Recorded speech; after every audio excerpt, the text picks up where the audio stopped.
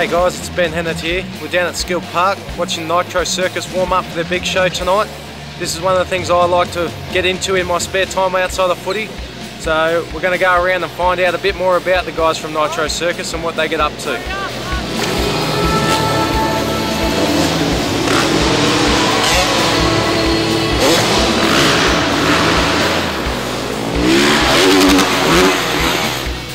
Here with Special Greg.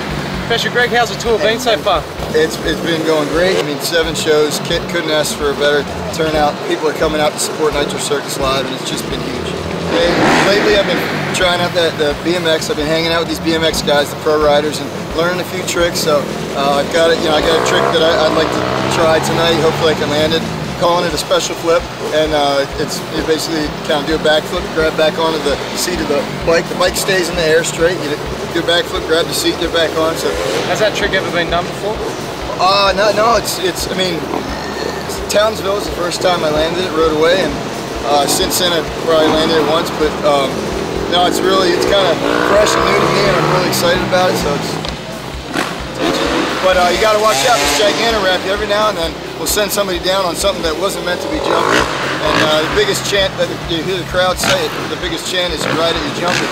So you got to watch out, because folks will end up riding things that they don't plan on jumping. You got a couple things like a cooler, a tandem bicycle, a shopping trolley. You got things that are should be a good time.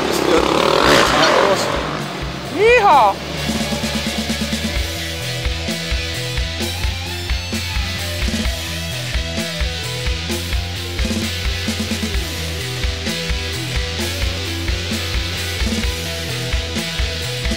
Being a part of Nitro Circus is like the best thing ever. You know, I start off every year doing a tour, can hang out with the best riders in the world, like Travis Pastrana, Chucky Norris, Blake Williams, and you know, it's just so much fun. BMX riding, there's plenty of injuries. Can you run us through a couple of your worst injuries? I've broken plenty of bones. I've broken both thumbs, both big toes, my kneecap, my collarbone, my right ankle. What else have I done? You know, just plenty of knockouts and sprains, bumps and bruises. But I have to say the worst injury was I had a staph infection in my left kneecap, and that was just the worst thing you could do.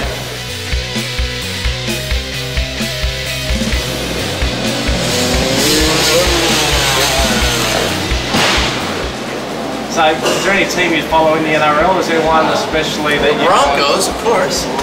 Well, it was funny though, because my uncle actually played quarterback for Denver Broncos, which is a different kind of football in the U.S. So I was always kind of partial. Always, you know, heard you guys were Broncos. It's like, all right, that works good for me.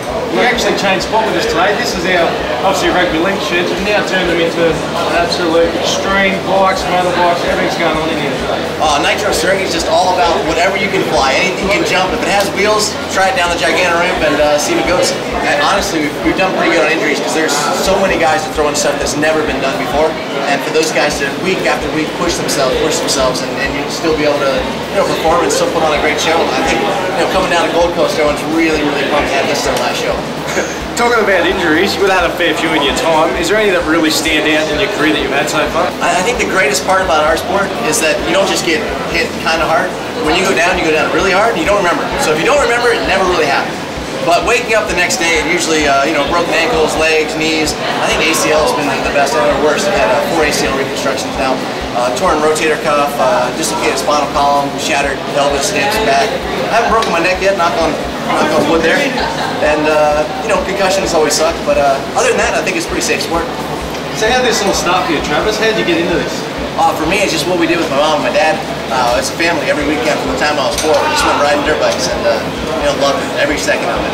How did you know that you were good at it? Was there one trick you did, or was there something that a comp you were in that you did really well? Hang on, I can make a living out of this. I mean, no, I had 4, went down to the national championships, and my parents were like, oh, well, every parent thinks their kid's gonna be the next great thing or whatever. But like, as long as I was working hard and trying, like my dad said, if I ever have to tell you to go run, we're not going driving to Florida on the weekend. If I ever have to tell you to go ride, no problem. I'm going to get my Harley back and just take the mortgage out of the house, and we're going to stop and you're going to do construction the rest of your life. So it was pretty good in that sense. The best bit of advice I think to give a young kid coming up is do it because you're having fun. I mean, with your sport, I mean, there's no amount of money in the world worth the physical beating and the amount of training and work that it takes, but there's no amount of the money that I would rather do, or I would pay every dime that I made in work construction every day to be able to do what I do, and I love it. And I think if you're passionate about something, you'll find a way to make it work. Look at that, we've got Travis on board with the Broncos. Thanks very much, Travis, for having the chat. All the best for your crew tonight. Mate, keep the grips up, we love it. Look forward to getting on the bike too. Well, the show's about to start. The boys are getting pumped, and what they're doing is real stuff. Makes us look like teddy bears. That's me signing off from Skill Park. We'll catch you later on Footy Social.